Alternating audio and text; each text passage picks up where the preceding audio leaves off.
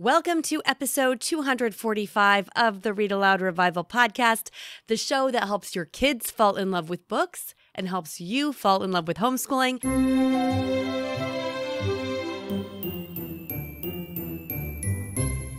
I'm your host, Sarah Mackenzie.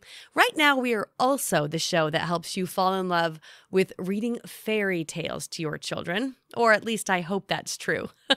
In episode 243, we talked all about why fairy tales aren't like other stories, why they matter more and make a bigger difference in your child's life than most other stories do. Today, we're going to talk about how. Now, as soon as we realize that fairy tales are full of gospel truth and symbolism and deep, meaningful resonance, many of us start to wonder, should we point this out to our kids? Should we tell our kids about it? Fairy tales often follow one of two main narrative structures.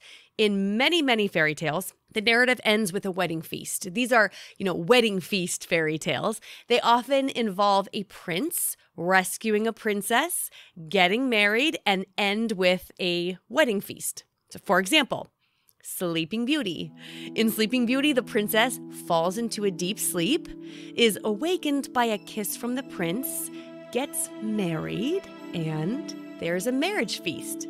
Sleep, then, in Sleeping Beauty, is analogous to death. And being awakened by a kiss from the prince, resurrection. And the marriage feast is very much like the wedding supper of the Lamb. Christ and his church, of course, are often described in Scripture as bridegroom and bride.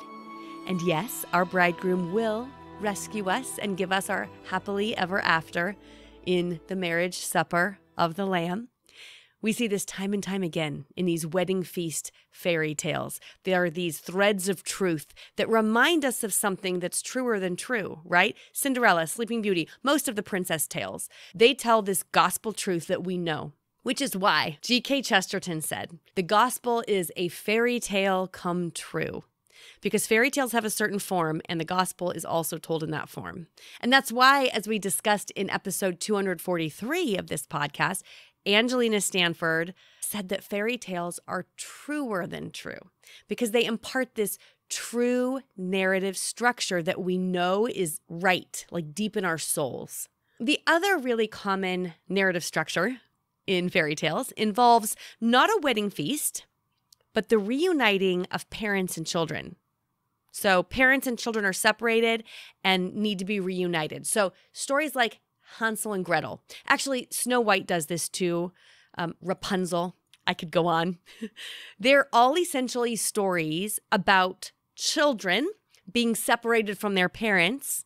And of course, we know the original, the scriptural story of children being separated from their parents in the Garden of Eden. Adam and Eve being cast out of the garden is them being separated from God, right?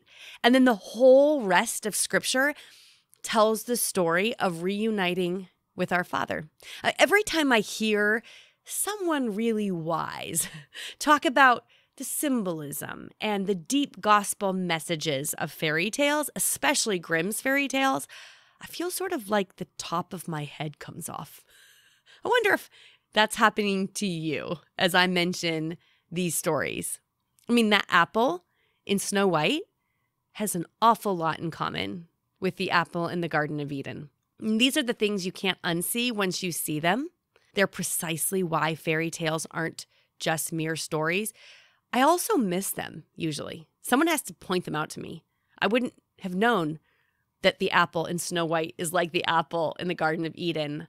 I would have known that until someone points it out. Then it seems really obvious. But maybe you wonder, like I did, should we learn what all these fairy tales mean and then tell our children? So then when we're reading Snow White, for example, should we point out the similarities between the fairy tale and the story in the Bible? Should we point out the symbolism and all the underlying meanings? Or, should we point out that Cinderella's virtue is what makes her beautiful? In the original Grimm version of that story, Cinderella and her stepsisters are all equally physically beautiful. What makes Cinderella more beautiful than her stepsisters is not physical beauty like it is in the Disney movie. In the original Grimm, it's her virtue. I mean, should we point this out to our kids? This is a question that I've asked. I know many of you probably have too. And it's really emphatically agreed upon by those same experts who can teach us so much about the gospel correlation in fairy tales that no, we should not tell our children these things. We should not point them out to our kids.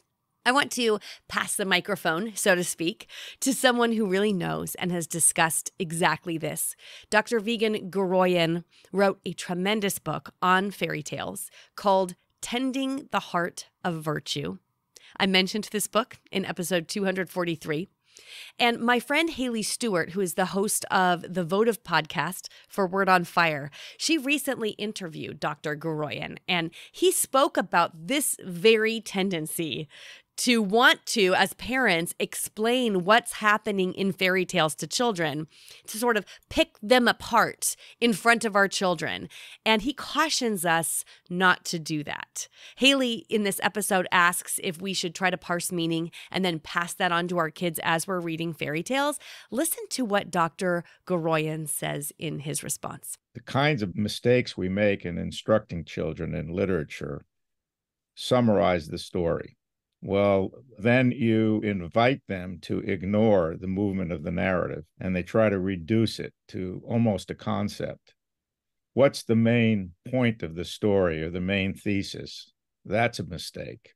Again, it's reductive, and it moves them to a kind of reasoning which escapes the imagination. They abandon their imaginative powers, and ratiocination takes place. And that's a mistake. So you have to leap into the story and let the story take you. Just leap into the river and let it take you where it will. And that's true about all stories, I think. I love that. And it does go against kind of what we often think of as this is part of a child's education. They have to do the book report or complete this assignment, that some way to quantify how much they've learned. And yet that's often counterproductive to the more important piece of that education, that their imagination is starting to be formed and they're diving in and using a different part of their mind. You can listen to that whole episode in your podcast app. It's the Word on Fire Votive podcast. And the episode is called Why Fairy Tales Are Essential Reading. We'll put a link to it in the show notes. You know how in many kids' movies, there are jokes that are there for the parents? You can watch, I don't know, anything from Pixar, Disney, Finding Nemo or whatever. And it's like the filmmakers left jokes in there or put jokes in there that only the adults would see. And it actually usually makes the movie a bit more interesting and enjoyable for the adults who are watching it with their children. They're oftentimes not appropriate jokes. They're oftentimes a little debasing. Well, the same thing oftentimes happens in fairy tales, except they elevate the adult instead of being something that it reduces us to something less than what we are. So just as the adult watching the movie with their child might see things that they didn't see before, when they watch the movie with their kids, fairy tales do something differently. You just read the story with your child, and the story itself is enough. But then you're edified in a different way because you're getting something different from the story than your child is. Something you're ready for that now that you're an adult, that you weren't ready for as a child. Because as a child, the story itself is the thing. This is why C.S. Lewis famously wrote in a dedication of one of the Narnia books, "Someday you will be old enough to start reading fairy tales again." He wrote that to his goddaughter, I believe. Because as small children, we just hear the story or read the story and it becomes part of us. As adults, we read them and we start to see connections there and we enjoy them in a whole new way, especially if someone points them out to us. If you're like me and you're like, I missed all of that till someone pointed it out. But what we're actually doing when we read fairy tales is presenting them to our kids so they can love them. That's the point. That's the goal. Not so that they can see why Snow White eating the apple is like Eve eating the apple in the Garden of Eden. Or not so we can say, ooh, see what the Grimm brothers did there? Sleeping Beauty falls asleep, and that's like death. And only true love's kiss can awaken her just the way love from God is only how we ourselves are saved. I mean, that's true, and it's amazing, and it's so cool as an adult reading these fairy tales to see it, which is why you get to be old enough to read fairy tales again. And it's why now, when I read Snow White with my kids, I enjoy it every bit as much as they are. They're enjoying it for where they are, and I'm enjoying it at a different, deeper level, and everybody gets what they're fit for. I recently listened to an episode of the Symbolic World podcast, and it spoke just to this. So in the episode itself is called Fairy Tales as the Music of the Spheres. The show is hosted by Jonathan Peugeot. And in this particular episode, he is sharing a conference session that he gave recently, and he's just playing the conference session. And the whole thing is excellent. It's heady. I mean, there's no intro. So you're going to listen to this episode, and if you do that, you'll feel like you just dropped in on a college-level lecture halfway in. But at the end of this particular episode, one of the conference attendees asked Jonathan Peugeot a question, and I just loved Jonathan's response. Listen in. Is the purpose of fairy tales different for adults than for children? Or is there something different adults are supposed to get out of it than children are? I think, yes. I think adults can get different things out of fairy tales, and it has to do, in some ways, with play. So it's the same with music, right? It's like when you start with a child, you say, just play the piece, like, do the different exercises, and they learn the exercises. And then as you get older, at some point, then you can listen to a fugue, and you can notice the great things that Bach is doing, in taking you out of the pattern, and then hinting at it and teasing you and then bringing you back. And you can actually more consciously see what's going on. And I think that that's what adults can do. And it's actually fun, especially the fairy tales you know really well as a child and that you knew, and to, as an adult now, go back and say, I'm going to take this seriously. And all of a sudden you can see these beautiful things. They can unfold riches in a more conscious and intellectual way that can be quite fun. And more than fun, but that can actually reveal to you some deep mysteries, actually even about Scripture, by the way. There are some things that I've understood in Scripture that I understood because I was reading fairy tales, that all of a sudden I was like, oh, that's one of the things that's going on. And because it's close, but it's not. And so it makes you think of the scriptural story differently, and it reflects back on it, and you think, why is it different? Why is it the same? Children love fairy tales. You don't have to explain the fairy tales to them, especially now when they're super young. They just love to hear them. And so it's like, rejoice. It's wonderful. They love the stories. And then as they get older, then you can tease out the applications, Isn't that beautiful? For most of the best books, you can read them to a wide range of ages, and everyone takes what they're fit for. So you can read, for example, C.S. Lewis's The Lion, the Witch, and the Wardrobe, and your 4-year-old will be enchanted, and your 10-year-old will be enchanted, but will experience it differently than the 4-year-old. And your 17-year-old, same thing. They will love it, but they will read it and get something different than the 4-year-old and the 10-year-old. And so will you, by the way. You'll get something different from it than your 4-year-old, your 10-year-old, your 17-year-old. You'll see things you hadn't seen there in all the previous readings you might have done. It'll be a new experience because of who you are, where you're at, what stage you're ready for. The book itself is a feast, and it offers something for everyone depending on their ages. Fairy tales do the same. I know for me, every time I read Little Women, I get something different from it. I got something different from it when I read it at 40 than I did when I read it in my early 30s. Definitely different than when I first read it as a teen, because we get what we're ready to get. And when it comes to fairy tales, our young children are ready to fall in love with the story. And that's enough. It becomes a part of them. And then as they grow, they naturally begin to make some connections and see things like, how interesting that in so many fairy tales, the princess falls into a deep sleep and has to be awakened by the prince.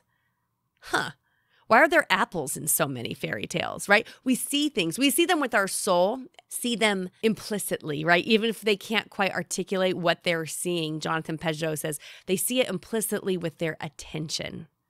They see the fairy tale implicitly. Then, as we get older, we start to make these connections. We start to see the metaphors. We start to see the patterns Patterns is probably a better word.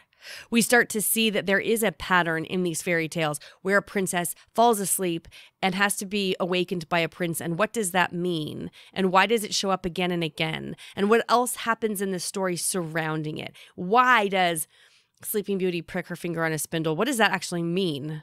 Because the spindle's not actually sharp. So why? And I usually need someone to show me. I usually need someone like Jonathan Pajot to tell me, look at all the symbols. Look at all the patterns that are in this story. Look at what I can see here. Exactly the way that a teacher who is really excited about something invites their students to look at it. I always like to picture, as a homeschooling mother, I always like to try to remember that I'm like beach combing and I'm finding a seashell and I'm holding it up and saying, look at this, look what I found. Oh my goodness, look at how this pattern moves over here. Did you see that? That's so different than a teacher who comes in with a posture of, come sit down, I'm going to teach you all the things you need to know. I'm going to fill your head with content, right? No, our kids see the fairy tales implicitly, as Jonathan Pajot said. And then as adults, we can listen to someone unpack a fairy tale, unpack Cinderella or Snow White or Puss in Boots or any other fairy tale. And it's just as enjoyable for us as for our kids to read these stories because we're finally old enough, as C.S. Lewis says, to enjoy fairy tales again. And now we want someone to show us all the analogies and patterns that are there. And because we love the stories and have been formed by them, we're ready for it. I really appreciated that analogy that Jonathan Pajot used in the episode where he says that reading fairy tales to a young child is like teaching a child to play the piano. You know, first you want them to love the music, to like hear the music in their soul, just to love it. And then they learn to play Bach. They're not dissecting it. They're not doing like music theory. They're not unpacking all the different movements. They're listening to the music, they're hearing the music, they're playing the music, and they get to know Bach's music on a soul level. And then, when they're a little older, we can start pulling it apart. And because they love it already, they're willing to, interested in hearing what's different. If someone approached me with Snow White, and the first time I read it, it was picked apart, it would have ruined the story. But as an adult who loves the story, because I was formed by it as a child, like most of us have been, whether we know it or not, we see the truth in it and it resonates. It's a little bit to me like the difference between a child playing with a frog that they caught in a pond and watching the way it moves and how its legs stretch and how it moves through space and how it sounds, how it feels in your hands. That's a very different experience than dissecting a dead frog on a table, picking apart a frog in dissection. The dissection itself isn't bad. I don't like doing it. It's just not what comes first. Who cares what the inside of a frog is like unless you love the frog? First, we love. And then that love helps us pick things apart later. It's why in RAR Premium, I always do a video helping kids look closely at a story, doing the same thing where I feel like I'm beach combing and I'm finding a seashell and saying, look what I found. Look what I found in the hero's journey of On the Edge of the Dark Sea of Darkness. Look what I found in the alliterative use that this author chose. And it's so fun, but it doesn't happen first. The first thing you do is read the story, always. And I even say that in the videos. First, read the story, because the story is going to be the thing you fall in love with. We don't shape loves by picking anything apart or dissecting it. We shape loves by giving stories. And fairy tales, above all, are an opportunity to shape our children's loves, to give them the opportunity to love that which is lovely, to love that which is true. I've heard Jonathan Pajot describe fairy tales as a tuning fork for your soul. You know, our souls resonate with the truth, which is why fairy tales have stood the test of time. Because our souls resonate with the truth there. And then they set this tune and our souls resonate to be in tune with them, which is why we love them so much. It's why there's so many versions of Cinderella all over the world in all sorts of cultures, because there's an underlying truth in that story that our souls resonate with. And we also find that truth in the gospel, which is why the gospel is a fairy tale that really came true.